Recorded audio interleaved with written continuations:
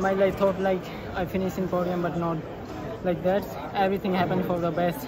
Patience, keep working hard, take this momentum to the outdoor. So that's it. So after this, keep working hard for outdoor season. Yeah. That's it.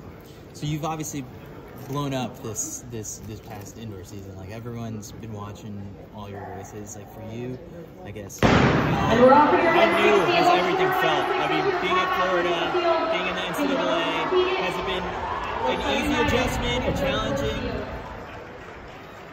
For me, it's like everything. I feel like I'm dreaming because I never was any like this support and NCAA and people appreciate you and people all around you very positive words. They always boost you, push you, like you can do it, you can do it. So my teammates, my coaches, always like a positive thoughts and always saying you can do it. You are low better, you are best in country. So I'm very thankful to my team and my coach. So that's it. How'd you land in the middle distances? Because when you think of India, there's sprinters, there's throwers. How did you land in the middle distances? Just I started from 800 from school. Like that time I'm like a 10 to 12 year old. From school times I'm doing middle distance 800, 1500. From last 5 years I'm doing only 1500 my main event and side event like 800. How'd you end up at the University of Florida? Like how was the recruiting process? How did you get to Florida?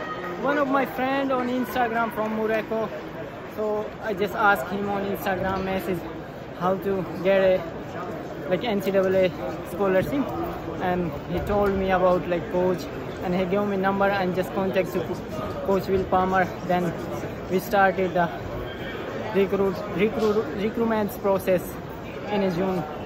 So last year I came in here in August. And was Coach Palmer interested immediately, or did you have to convince him? No, I asked to my friend and he contacted coach, and coach just messaged me and he just said, if you're interested, I started the process. I just say yes. So coach started the process.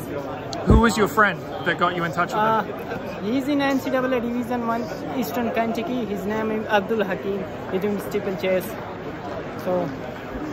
And can you tell me, sometimes you'll bite your chain in races. How does it end up in your mouth? It's just automatic. I don't know. It just came in a jump and it came in the mouth. It's just not like I'm not doing like intensely, but it's like automatic. Is it difficult to breathe though if you're closing your mouth? No, it's not like it's no relation between race and chain. It's just automatic. Yeah, but are you still breathing through your mouth or through your nose or both? Mouth and nose. Both. How big of a deal is this in India, just your success so far this season? Like, what are people talking about? Was it the sub-4, the national record? Is anyone talking about how well you're running right now? Yeah, everyone back at India, everyone's so proud of me. I'm doing very well here.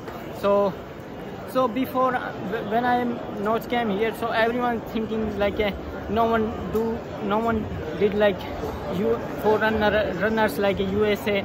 Our think like we ran 48, 340, 342.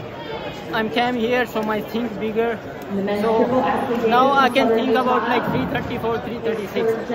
So after came here, my totally mentally changed, and I'm think bigger. Perfect. Appreciate it. Thank you. Thank you. Thank you.